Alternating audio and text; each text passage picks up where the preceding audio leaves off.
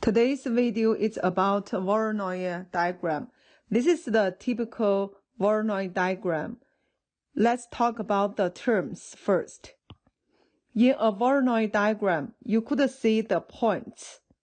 We call those points sides. We call the polygons containing one side cells or regions. The line separate two sides. We call this edges or boundaries.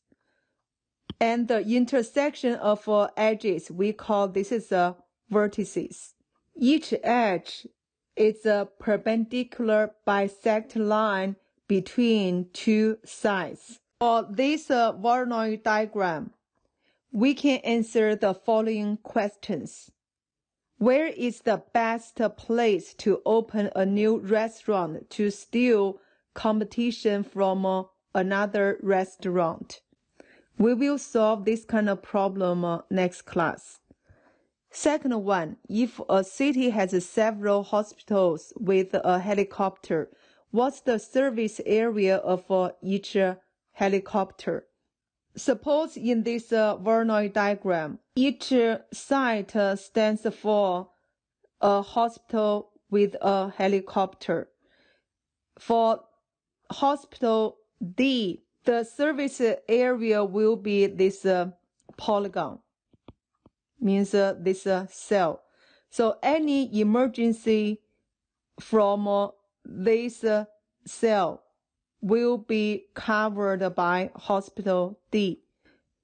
The third question, if I know how much it has rained in several locations, how can I estimate rainfall in other nearby locations? We call this kind of problem is a nearest neighbor interpolation problem.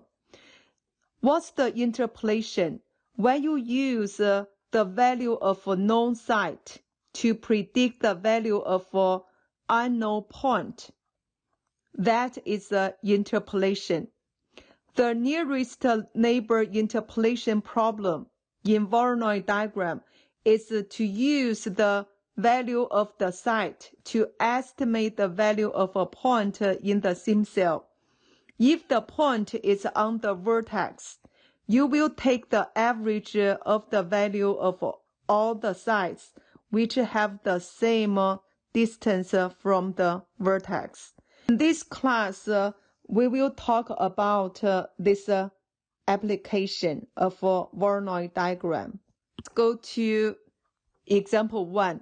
A company has many rainfall collection points in two of their areas. This is area 1, this is area 2. For each area, they already have 4 collection points. They want to add a 5th.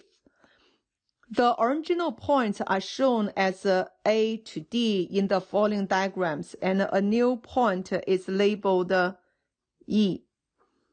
Create a new cell for E according to the given information for the area 1 and 2. For area 1, this is a new site E. So for each cell, we have vertices. How you find the vertices? Remember, all the vertices are the intersection of different perpendicular bisect line.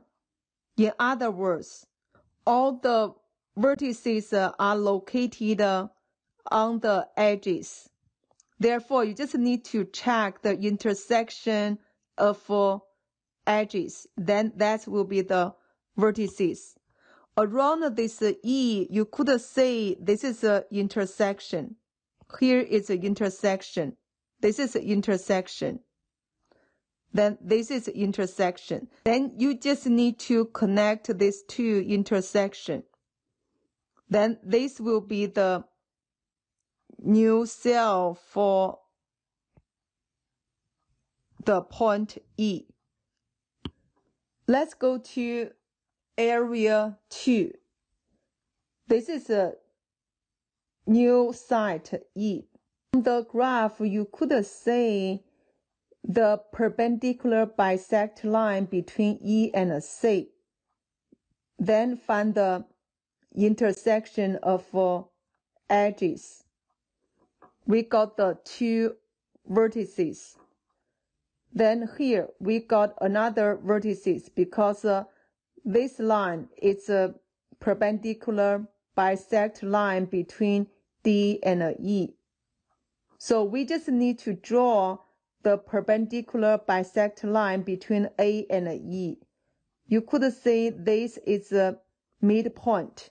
So we just need to draw this line, the vertical line, and intersect over here. Then connect these two. That's the cell we created for the site E. When you create a cell for a new site, you just need to figure out the vertices. The vertices are located on the edges.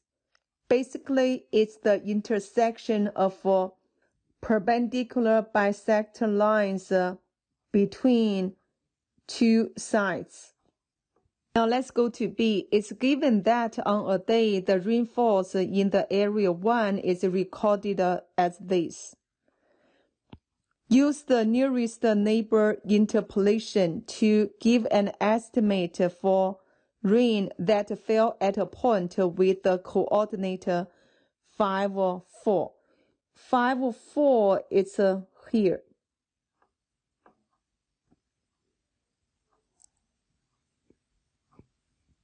This is the cell for the site E.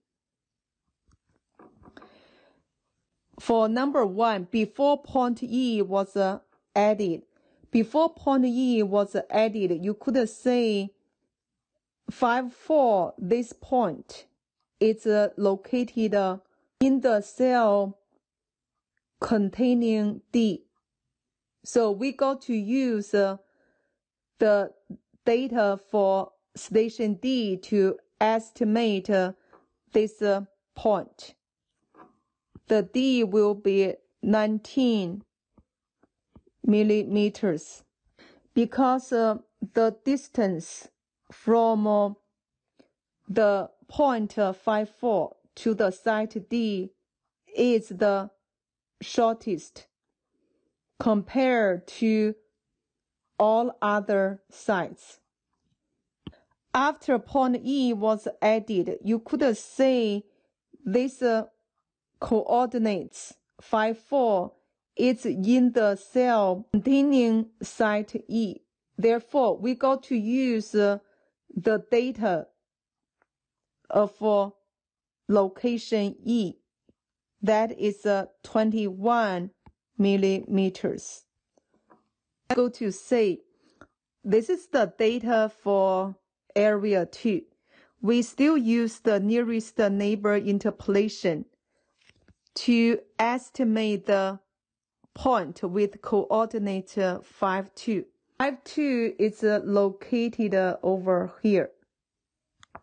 For this point, basically it's on the edge between A and B. So before the point E was added, you got to use the average between A and B values. A is 9, B is 11. So you get 9 plus 11 over 2, that equals 10 millimeters. After point E was added, you could say this point 5 or 2 is in the cell containing E. Therefore, we got to use the data for site E. That will be 12 millimeters.